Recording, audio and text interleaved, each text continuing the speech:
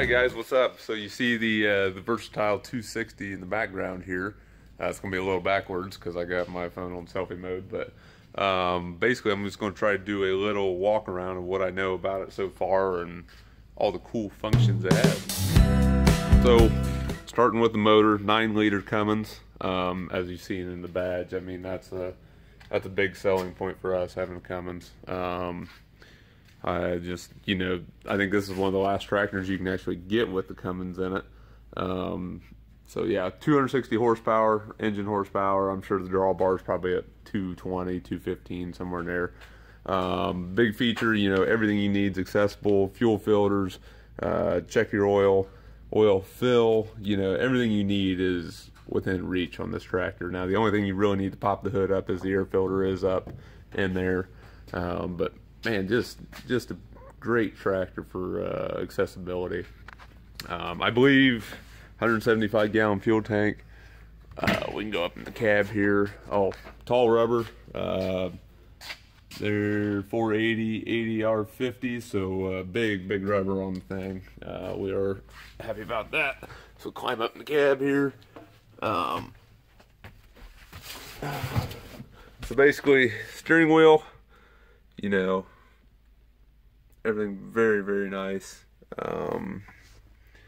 Into the instrument cluster here, or all the pretty buttons you get to play with.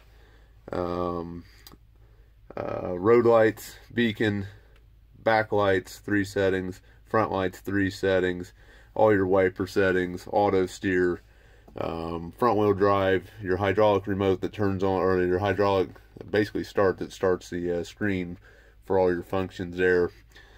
Shifting, so you can shift up 1 gear, 2 gear, or 3 gears, and same as down, 1 gear, 2 gears, or 3 gears. Basically an override for any faults that the tractor's throwing that you know, either it's a faulty wire or something like that. You can override, keep going, reversible fan, and so on and so on.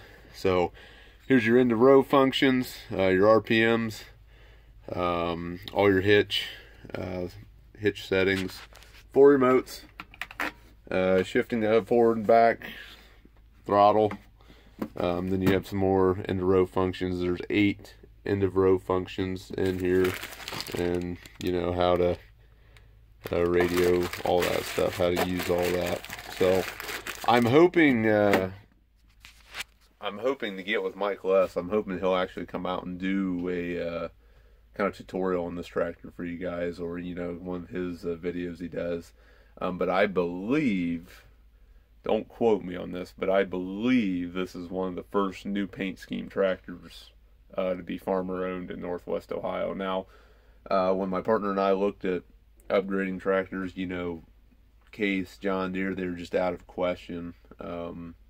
Where Versatile made a great affordable tractor for a smaller farmer or guys getting into it a little bit.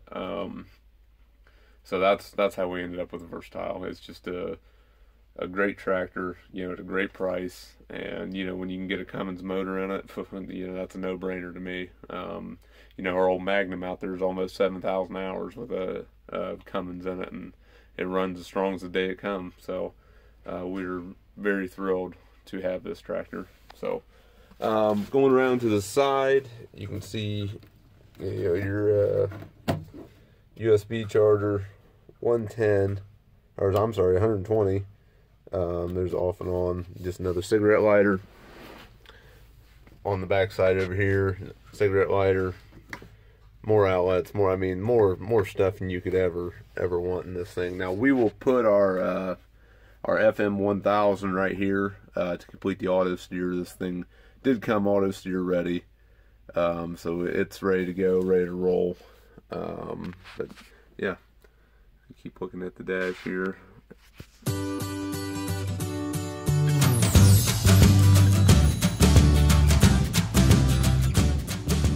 So when you start everything up in the tractor, your hydraulic control here kind of starts up.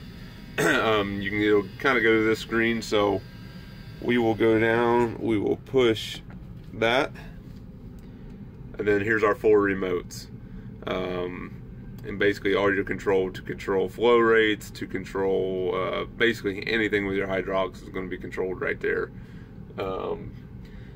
Still learning about it. I know Michael S. Did do a video on this, so if you want a little more information on how those work, go check out his page, and he will go through it. I can't remember the exact video. Maybe I'll put a link in the description down below on the exact video, how he goes through that hydraulic screen there. But I mean, then you can turn it right back off. So in a nutshell, guys, that is the interior. One thing my wife will like, big buddy seat. Man, look at the back on that seat. I don't even think Case and John Deere have that big of a, back seat, which, folds down for a laptop, anything like that, or folds up for whatever you want to do. So there it is, guys. This is the biggest cab in the industry. You can just kind of see the amount of room you got in here. I mean, there's my leg and it's not touching the window. I mean, it is just a massive cab. XM radio, there's all your controls are up there, XM radio. But I think I forgot to say that again. I cannot touch the glass of the tractor here of how big this cab is. We had Tiger lights put in.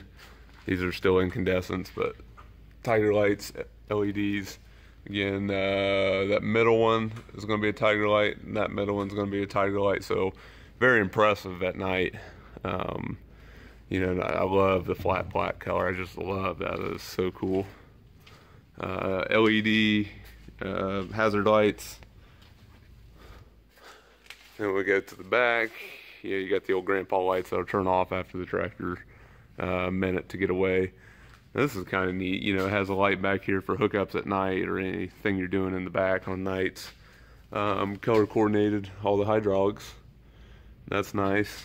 Big hitch, big PTO. Again, Tiger light, the middle Tiger light, and again the middle Tiger light. So the thing is very impressive, very lit up at night. Very happy about that. Again, 50-inch rubber, very tall tractor. Yeah, trying to see what else that I know, that I can hit. Oh, accessibility again, maintenance. I mean, there's your hydraulic filters. How easy is that? Don't have to touch anything. Don't have to, it's just so easy. Battery shut off, oil filter. Like I said, very easy tractor to work on. See if I can get us the size on the front wheels. Our 380/80 by 38. So like I said, big rubber all the way around, 24 weights. I don't know if most guys ever show this, but here's like a toolbox right behind the suitcase weights. So that's kind of cool. Yeah, there's kind of a quick rundown of it, guys. Just a very economical tractor for a beginning farmer. I mean, I just can't say that enough. And Cummins. But we are thrilled to have this tractor. Like I said, we're definitely going to turn some heads with it in the field because it's not Case or John Deere.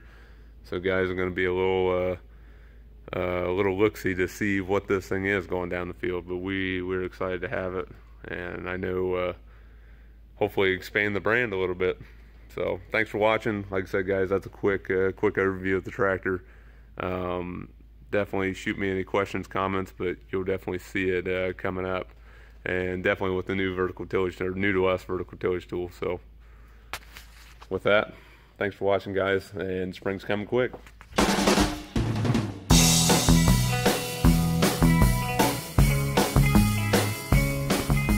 What's up, guys? Just earlier seen a video of the new Versatile 260 tractor that we just got. Well, with that, like I said before in a previous video, I don't know, back in the fall, that we are going to have to find a vertical tillage tool for just corn stalks, hog manure, stuff like that. So found one, bought one, and I'll show it to you right now. So it is a Kongskilde 9100. I don't know if I'm saying that right. I believe I am, but I think everybody's got a variation of it. 25 foot and adjustable wings, or I'm saying adjustable gang angle. That's what I like about it. I got a basket on the end, so with that, you know, we'll see a lot of videos this spring of the Versatile and the Kongskilde, how well they do together. So stay tuned.